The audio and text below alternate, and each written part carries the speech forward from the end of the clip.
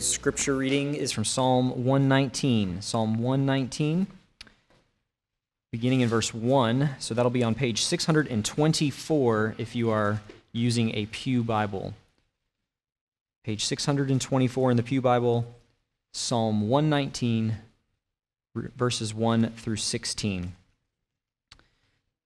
This is the word of the Lord. How blessed are those whose way is blameless, who walk in the law of the Lord. How blessed are those who observe his testimonies, who seek him with all their heart. They also do no unrighteousness. They walk in his ways. You have ordained your precepts, that we should keep them diligently. Oh, that my ways may be established to keep your statutes. Then I shall not be ashamed when I look upon all your commandments. I shall give thanks to you with uprightness of heart when I learn your righteous judgments. I shall keep your statutes. Do not utterly forsake me. How can a young man keep his way pure? By keeping it according to your word. With all my heart I have sought you. Do not let me wander from your commandments. Your word I have treasured in my heart, that I might not sin against you. Blessed are you, O Lord. Teach me your statutes. With my lips I have told of all the ordinances of your mouth. I have rejoiced in the way of your testimonies, as much as in all riches. I will meditate on your precepts and regard your ways. I shall delight in your statutes. I shall not forget your word. Let me pray for us as we begin our time together in God's word. Father, we pray that you would speak to us through your word. You have spoken in your word. Would you enable us by your grace to have ears to hear? Would you enable me to explain it clearly, God? God, I feel like a kid standing before a mountain made of stone full of diamonds with my own weak shovel. Yet, God, you have given us your Spirit. Help us to believe that you are the one who will speak to us through your word, that you gladly give us diamonds out of your word as we do the work of studying, of hearing, of listening, and of desiring to obey you, God. These are all gifts from you. We thank you for it. We pray as we go to your word, would you give us truth and give us hearts to hear. In Jesus' name, amen. You can turn to Psalm 119, Psalm 119. I'll be reading in the ESV translation, the Pew Bible. It's page 624. That'll be a slightly different translation. I wonder what comes to mind when you think of duty. When I say the word duty, what comes to mind? Some of you who are a little more well-traveled might be thinking of taxes and all sorts of things when you come and go and all that stuff. But for the average Joe, like me and most of you in here probably, right? We think of things like chores, think of things like scrubbing floors, all sorts of things like that. My guess is probably not happiness. Happiness is probably not something that you relate if you're doing a word relationship between those two words, right? At least it's not for me. I think in the English language, that's partially because that's the connotation of the word duty.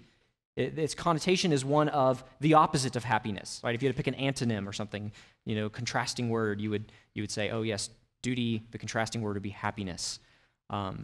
But that's not completely true, and you and I kind of intuitively in some ways know this, right? So, for example, if you really enjoy playing soccer, and which that's just a lot of running, so I don't personally enjoy it, but I know a lot of you could really enjoy soccer, right?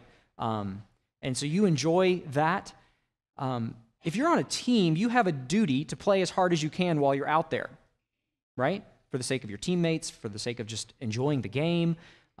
You have this duty, and yet if you really truly enjoy soccer, overall there is delight and happiness as you're doing that.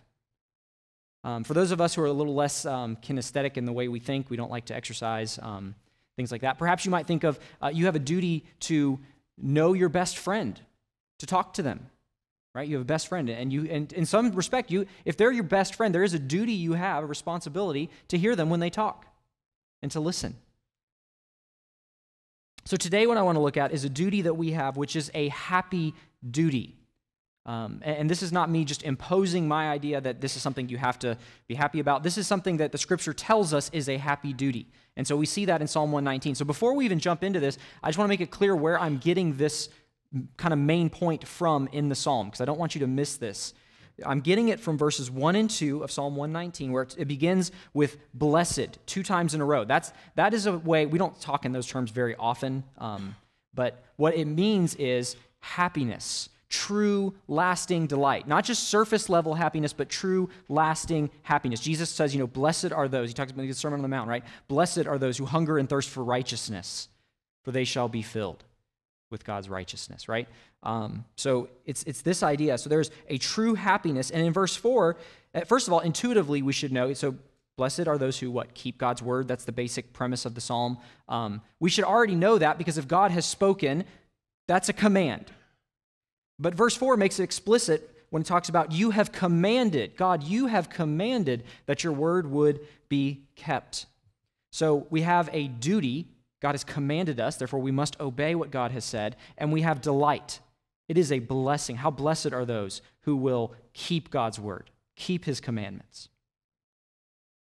Let me do a brief intro to Psalm 119 as a whole real quick. It is the longest psalm you will find. It is 176 verses. In fact, it's longer than several, maybe even many books in your Bible. It is a very long section of Scripture. It has one grand theme, which if you haven't guessed it already, is the Word of God. That's the theme.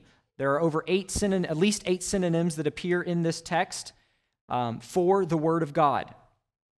So even though it's 176 verses, it's all about this psalm. It's not like it's just boring, monotonous talking about God's word.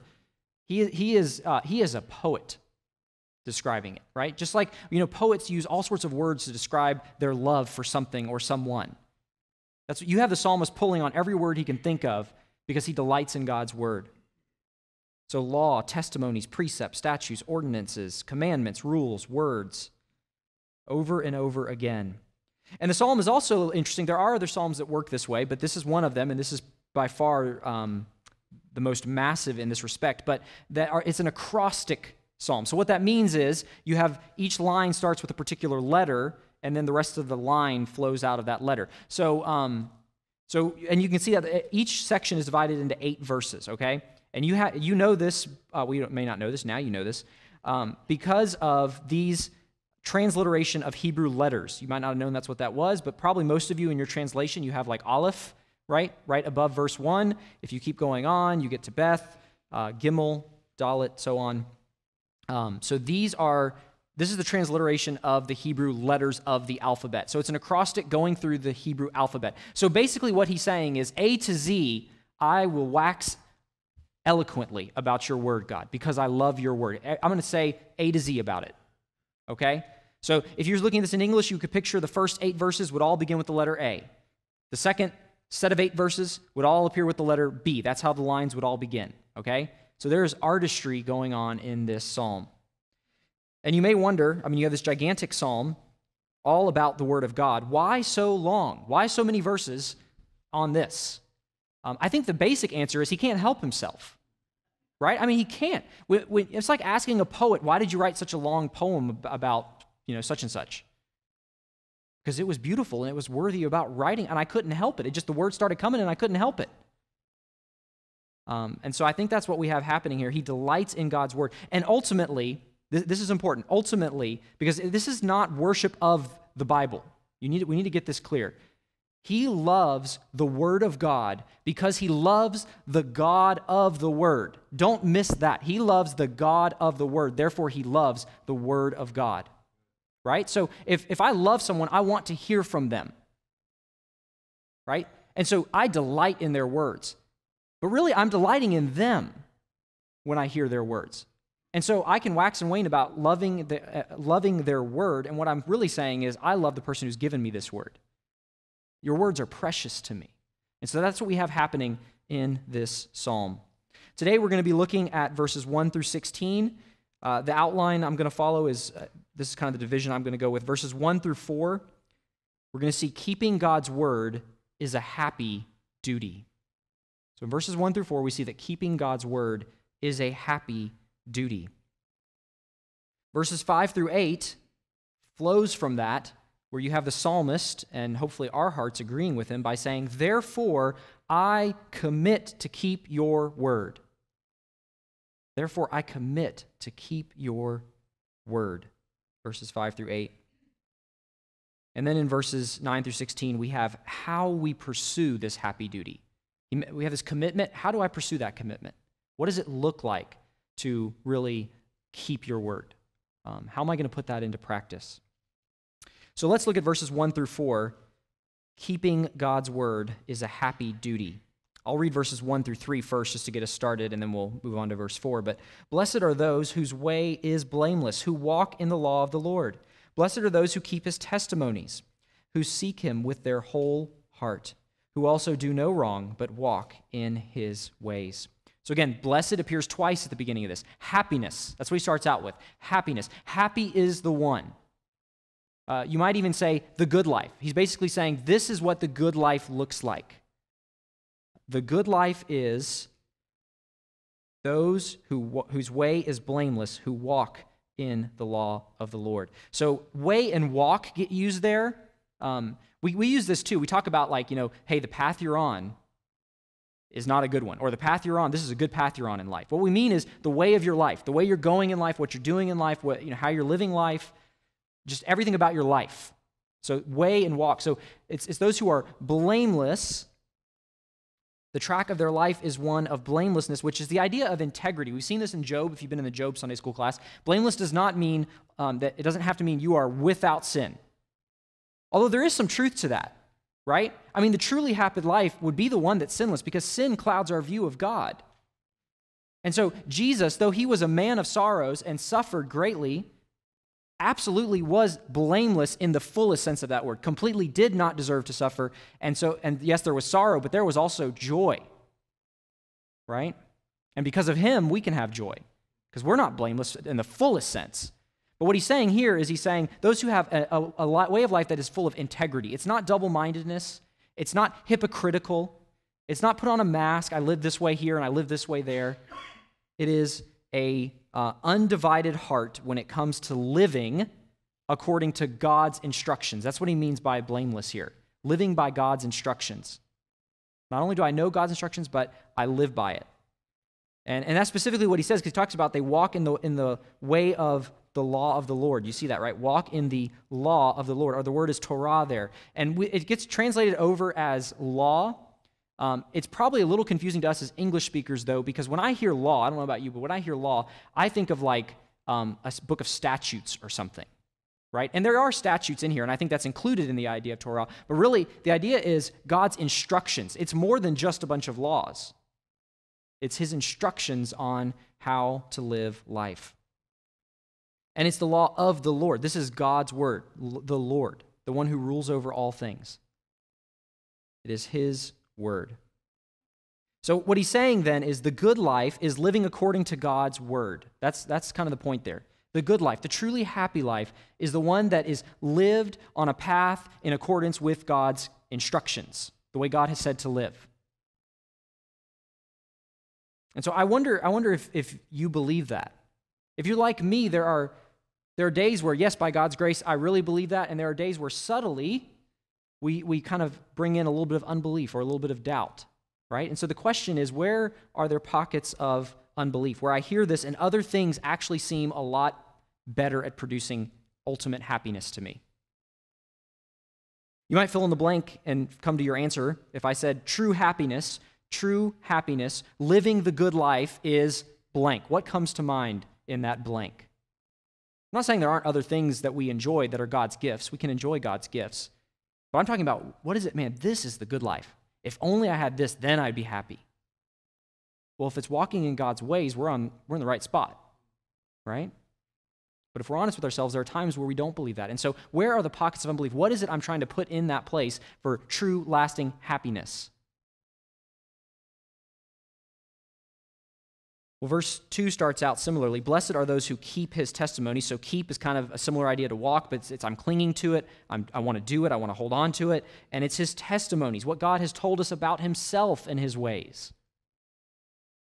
I want to live in line with God's ways. And verse 3 is saying, kind of restating that in a slightly different way. He gives the negative side. These blessed are those who do no wrong. They don't wander from your ways, God, but they walk in your ways. So he's kind of restating it there in verse 3. So this psalm and the blessing that he's talking about is not an academic knowledge of God's word. His point isn't, if you just know a bunch of facts about the Bible, right? You can just tell me all sorts of facts about it. That's the blessed way. I don't think that's his point, because there's this keeping, walking, right? Your ways. The whole psalm is very much doing God's word. It's not just knowing God's word. And so I think the danger for us, when I say danger, don't take it the wrong way. Being in a Bible church is an amazing blessing because we hear God's word. I think about it in my own life. When I was here in high school, I sat under Rod's preaching and grew tremendously. I sat under Bible studies from people who took me to God's word and explained it. I benefited tremendously. So this is a irreplaceable blessing when you are in part of a place where you hear God's word regularly. But there is a danger, and I think the danger is we can become very much knowing what God's word says, but not nearly doing what we're knowing. You get what I'm saying? We can know a lot, but not do it. And the New Testament makes it very clear. The blessing is in the doing of God's word. It's not just hearers only, right? It's those who do God's word.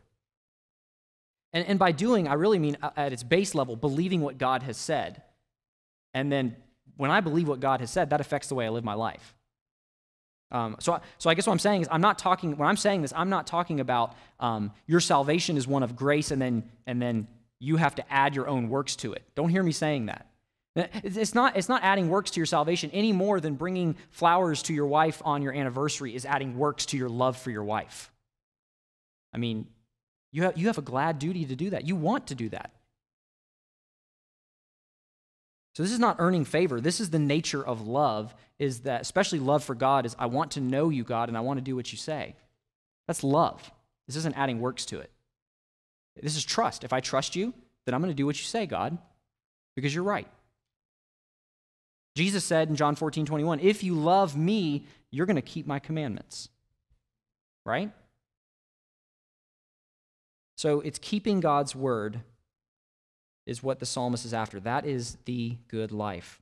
And ultimately, the reason is, and so this ties into what I just said, this is not saying add a bunch of rituals so that you can somehow earn favor with God. Because the goal in all of this is that I might know God more. You see that in the second half of the verse, okay? So the first half of the verse we're looking at here in verse 2 is, blessed are those who keep his testimonies.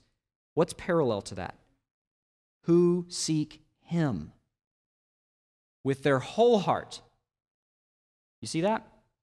What's parallel to keeping his testimonies? It's seeking him. I'm seeking you. When I'm seeking to obey your word, God, really what I'm seeking is I'm seeking you. I want to know you and your ways.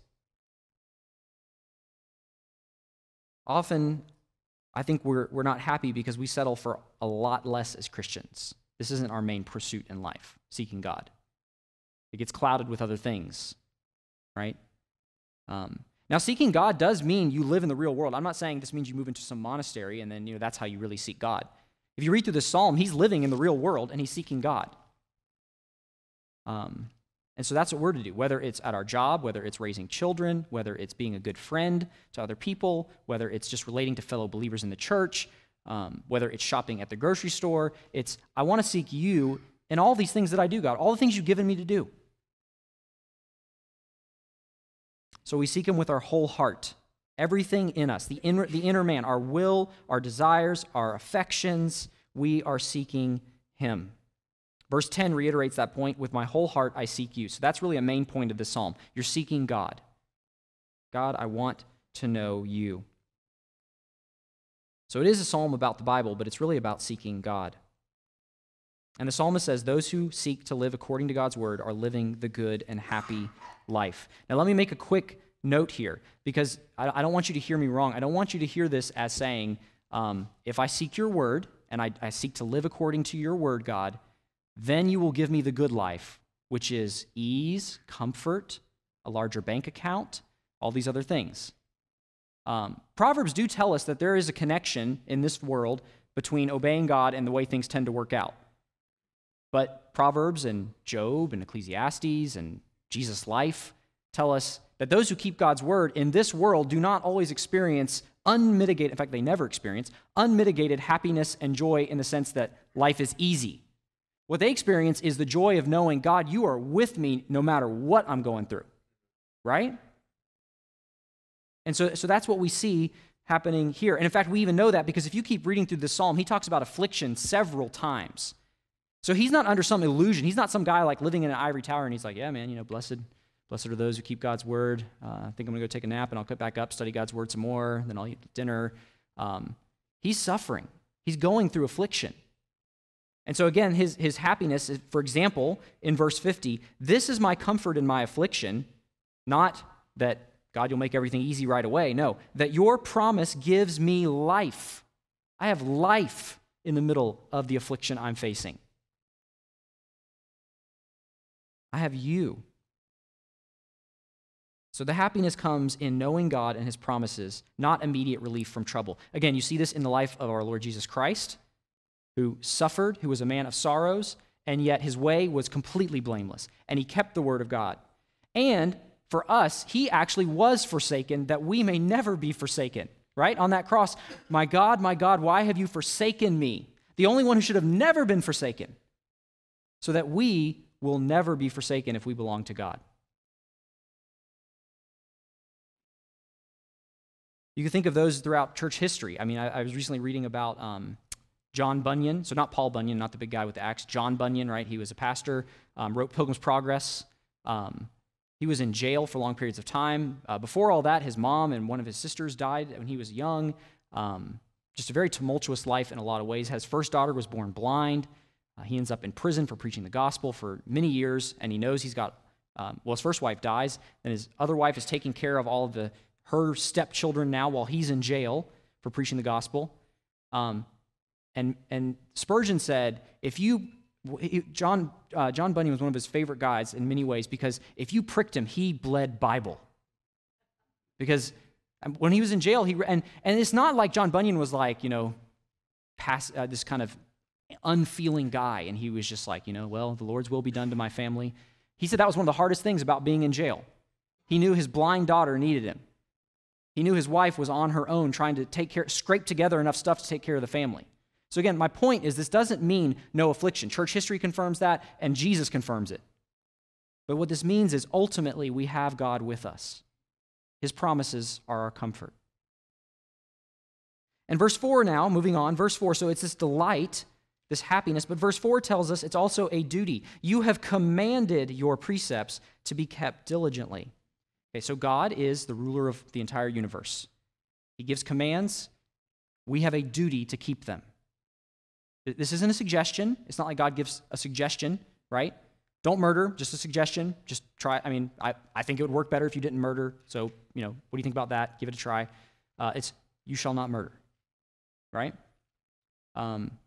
Even coveting, right? Coveting could be one that seems, well, it's not really hurting anyone, that I desire more and more stuff, and I'm just not happy, I'm not content. He says, you shall not covet. So God gives us his commands. And what's interesting is, again, these commands are what produce the greatest delight for us. God's command ultimately is, seek me. Be happy in me. It's not like his commands are ultimately something that would not produce happiness. They will produce ultimate happiness for the longest duration of time, forever. So that's what God kindly commands us to turn away from sin, which looks pleasing and is pleasing for a season, to having himself, to having salvation, right standing before him, everlasting life in his presence, where there is fullness of joy. Perhaps at this point, though, I need to say this, perhaps you've seen the Bible as simply a set of rules, kind of like an IRS tax publication, right? You've thought of it as just in terms of it's got all these rules in here, seems a little irrelevant, a little boring, but this is a book about who God is. God didn't have to reveal himself. He's a creator. But he has revealed himself to us. He has told us about himself, his ways, his designs in this book. Told us what he's like. We can hear from God in the Bible is what I'm saying. This is not just like tax publication, right? Circular 15 or something. It just goes around. And you can hear ultimately of the greatest story of the entire Bible, the storyline of the entire Bible, which is that God, in God's great love, while we were his enemies, because we have gone astray, we have said, I want to live for my own self, that in that condition, God sent his son, Jesus Christ, and the whole Old Testament was pointing to this. So this was his plan from the beginning, that his son would come, live the perfect life in obedience to God's law that we did not do, although it would be blessing to us the more we do it. And he died and he rose again that we might have salvation. If we would agree with God and say, you are right, God, you are king. I don't want to keep living for all this other stuff. I want to live for you. So do you want to know God? Perhaps you don't. Perhaps you're thinking, I don't really want to know God. I would just encourage you to at least ask yourself why. Why is it that you don't want to know God? Is it what the Bible says, which I think it is, that we want to live as king of our own lives? I like things the way I am. True happiness is found with me sitting on the throne of my life, God.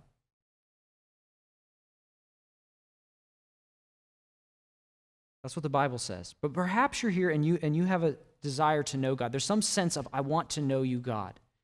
That's a gift from God if you have that desire. And so if you have that desire, the way you're going to seek God is you're going to go to his word. And if this is new to you, I suggest you start in one of the Gospels perhaps. So you get to the New Testament, the second half of your Bible, and you start with Matthew, Mark, Luke, and John. Pick one of those. Maybe Mark's the shortest, or maybe John. We have a few copies of the New Testament you could take for free out there in the foyer. If you have a Christian friend, maybe you ask them to read through it with you. I don't think they're going to turn you away. But seek after him if he has given you this desire. Well, back to our psalm. God's word tells us we have a happy duty to obey it. And this reality has to be personally grabbed onto if you're going to experience the happiness of it. It's interesting, in the first few verses of the psalm, I don't know if you noticed, he's been talking in the third person. He's been saying, blessed are those who would seek after, who would seek your word, who would obey you. Now he's going to get very much, oh, that my ways may be according to your word. He's going to use my and I. This is personal. He's grabbing onto this personally. What does this mean for him? What does this mean for you? And so we see that longing. He has therefore, so verses 5 through 8, therefore I commit to keep your word. And in verse 5, we see this longing. Oh, that my ways may be steadfast in keeping your statutes. So he has this deep longing. Oh, that my ways, this is his longing of his heart, that my ways would be in keeping your statutes, your word. It's comforting to me that the psalmist, the one who's inspired to write the word of God here, also from his own heart realizes, I don't always perfectly keep it. Oh, that I may keep your word. Right? I mean, because you might read this and think, well, yeah, of course this guy, he never sinned. No, he sinned. He failed. Just like you and me. Everyone has except for Jesus. And yet he said, so he has this longing, oh, that I might keep your ways. Oh, that my ways may be steadfast in keeping your statutes. And so for you and I, that's the call for us today too. Would that be the longing of our hearts? May I keep your statutes. In verses 6 and 7, he gives two possible outcomes or results if this desire is fulfilled. If I keep your statutes, God, here's some good things that I can be encouraged by. You might even say in some way this is a motivation to fulfill this desire, this wish. Verse 6 says, then I shall not be put to shame, having my eyes fixed on all your commandments. I won't be put to shame. When I look at your word, I won't feel shame. When I see do not lie, I won't feel ashamed because I'm walking in your ways. I'm not lying. When I see do not steal, I'll be encouraged in that rather than feeling ashamed. Our sin does bring shame. Even as believers, we feel shame. Now, the greatest news for us is that Jesus ultimately has taken all of our shame. I mean, that's good news. But there is a sense in which when I sin, I grieve the Spirit of God and I feel a sense of shame, a right sense of shame, right? Not that I've been kicked out of God's family, but just like a child who loves their parents when they're caught in sin, feels some sense of shame.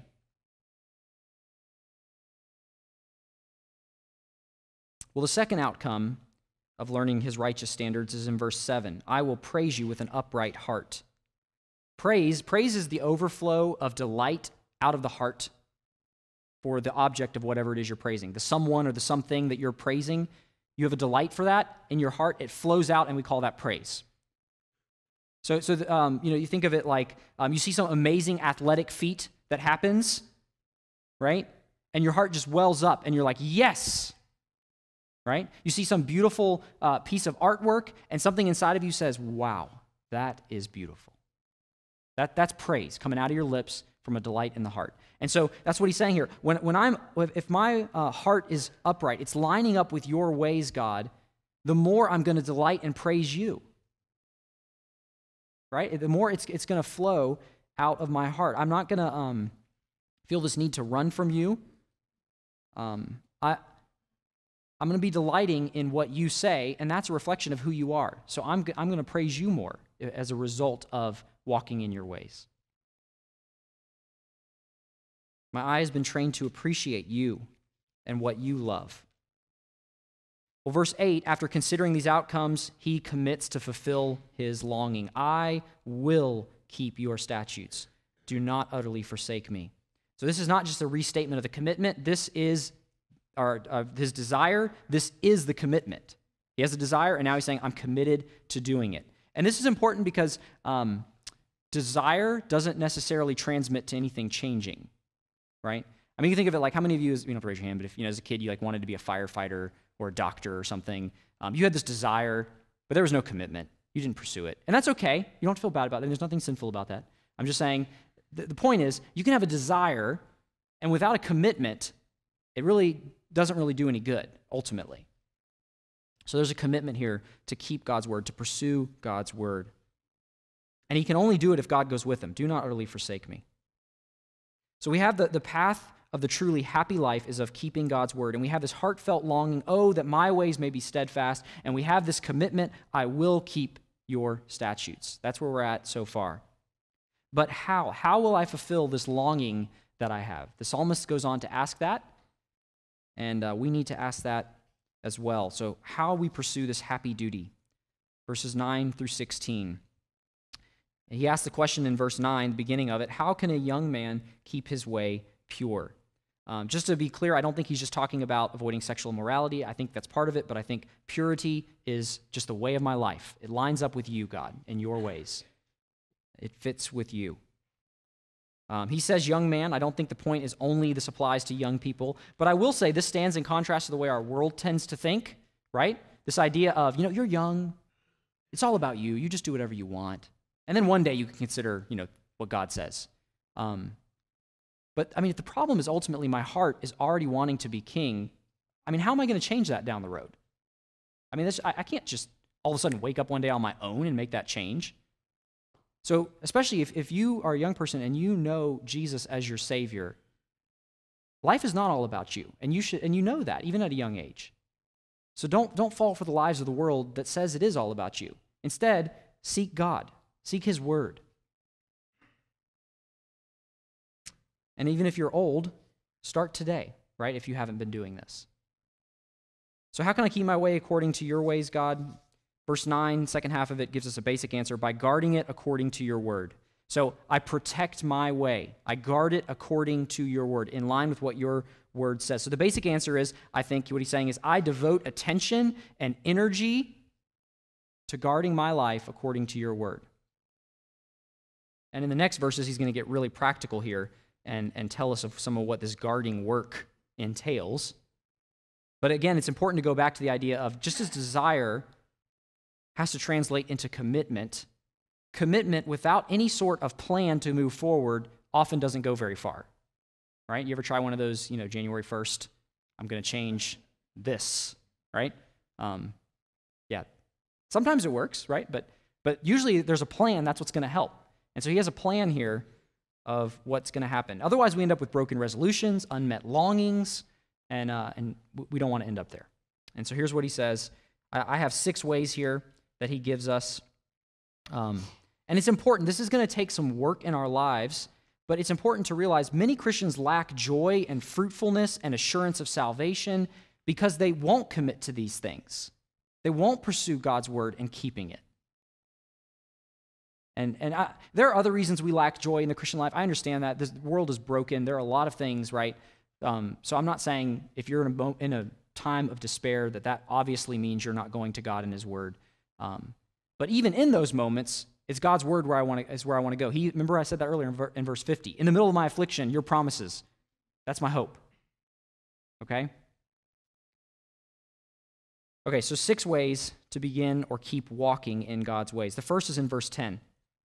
And I summarize it as ask God to keep you fixed, your heart fixed on seeking him. With my whole heart I seek you, let me not wander from your commandments. So again, the inner person, with everything that I have, my mind, my desires, my loves, my hates, my will, I want to orient all that after seeking you. So there's no room for selective hearing here. You guys know how that works, right? Like as a kid, you could hear when mom and dad were talking about the presents they were going to give you for Christmas or something, and then, but when they told you to do the dishes, like, you just all of a sudden were deaf. It was like they were talking another language or something. No, with my whole heart, I seek you. But here's what he's doing. He's asking God right here, keep me from wandering. And I think that's really what I'm saying here is the first thing is going to God and saying, God, keep me from wandering. I am prone to wander. Keep me from wandering. And it's important to note here that the opposite of seeking God is not always just a premeditated, God, I'm not going to do it. It's often a wandering, a slow departure from God's ways that will lead us away from keeping his word. Other things start to become equally as important to us as God, even good things that somehow make the way up there kind of on equal footing with God over our lives, whether it's relationships or money or comfort. On and on the list could go. So we need to cry out daily, let me not wander from your commandments. The second point is memorize Scripture. We see this in verse 11. I have stored up your word in my heart that I might not sin against you. So I've treasured it up. I've piled it up like treasure, I think is what those first words are saying. I'm putting it in this bank account that I can write checks from. I'm taking your word, I'm making the deposit into the bank account of my mind and of my heart, and I'm able to write checks from that later.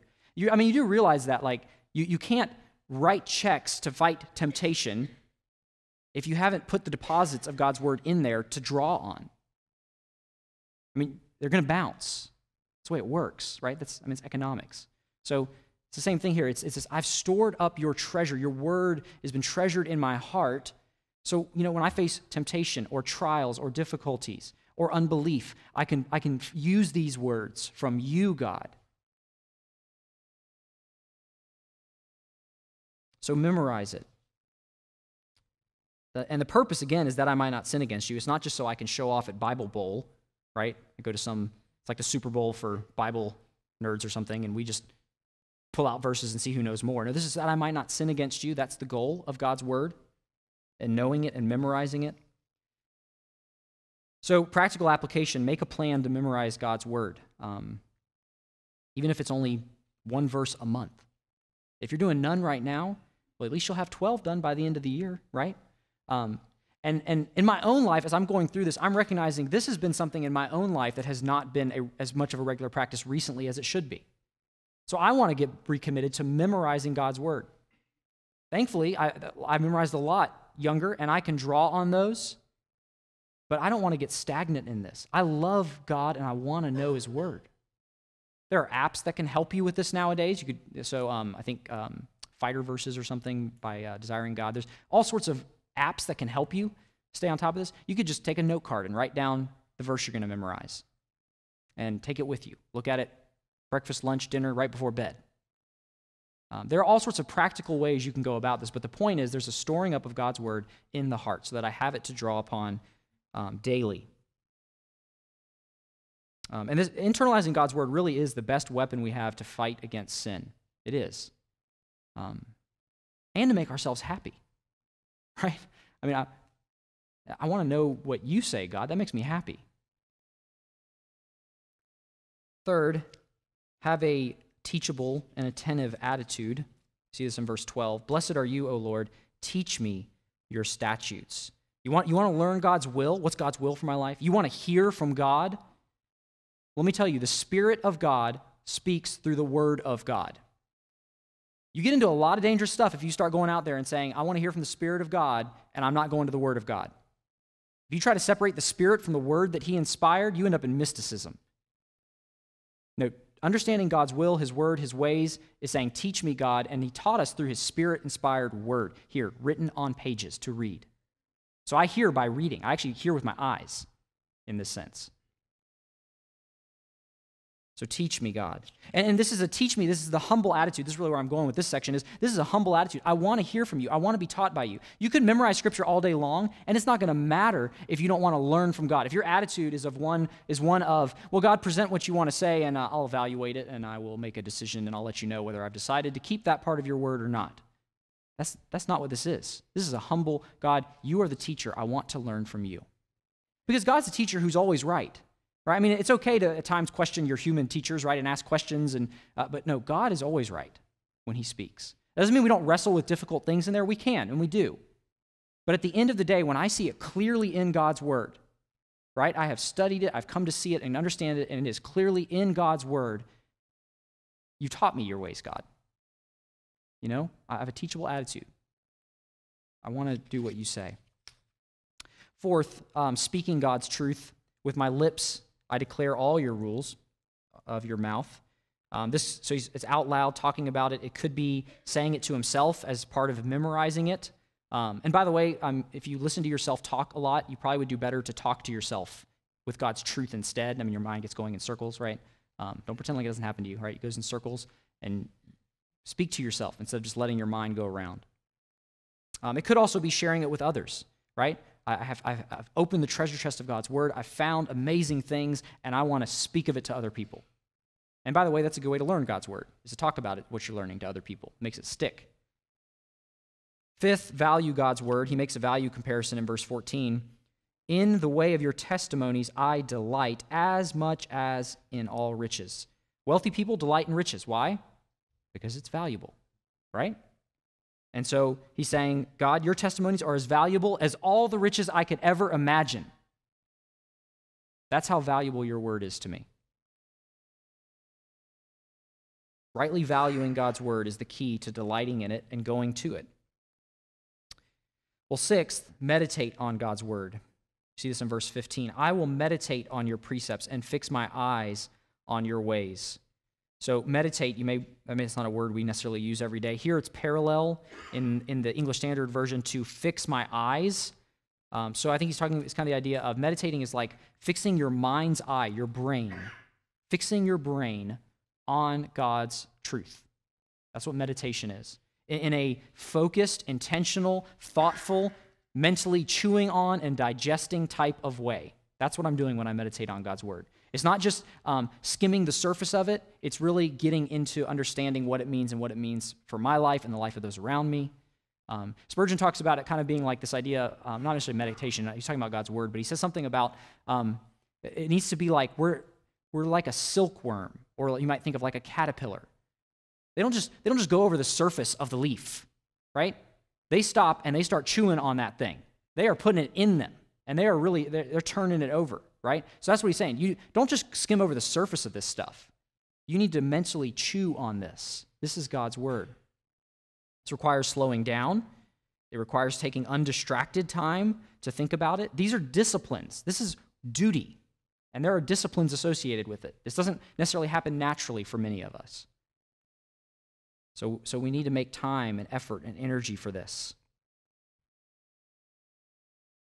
And there's a blessing to this too. So, for example, you could read Philippians 2, 3, and 4. Do nothing from rivalry or conceit, but in humility count others more significant than yourselves. Let each of you look not only to his own interest, but also to the interest of others. You could just read that, and that's fine. It is right to read God's word. You ought to spend time reading God's word. But to meditate it would be, okay, do nothing. What does that mean? Do nothing from rivalry or conceit. Well, it means that in everything I do, it shouldn't be characterized by rivalry and conceit, right? Rivalry, what is that? Well, that's me like fighting and vying with someone else for something. Where am I tempted to do that? Right? I use this example at weddings because this is a passage that really spoke to me a lot. When one of the kids wakes up in the middle of the night crying, man, there was rivalry in my heart at times, right? There was this, like, I'm fighting for more sleep, so I'm going to pretend like I'm not hearing what's going on. Now, we all have different roles and responsibilities, and I get that, but at the same time, right, the problem is if I have a rivalrous heart, that's a problem. And by meditating, I'm able to start thinking, okay, so where am I engaging in rivalry in my life, right? Consider the interest of others above your own. Well, what does that mean? And then, it means thinking about their needs and what God says is most important for them, the interest, what's best for them ultimately according to God. And so, so who in my life, who are the people in my life that God's brought across my path? Okay, what are their interests?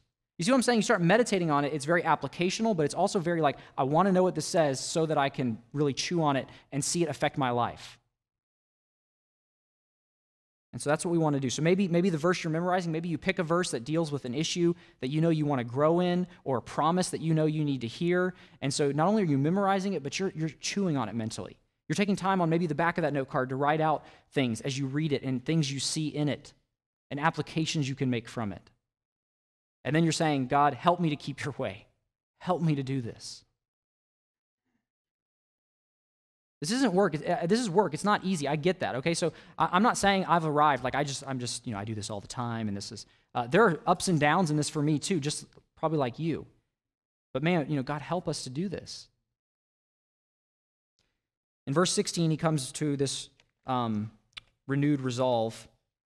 After talking about how he's going to do it, so he's really made a plan here, he comes back and I commit, I will delight in your statutes. I will not forget your word. So having treasured up God's word in his heart and talking about how he's going to do it, he has a renewed zeal. I will do this. And so that's the question. Is that your renewed zeal? Is that your desire? I will do this. I will treasure your word in my heart. I will delight in your word.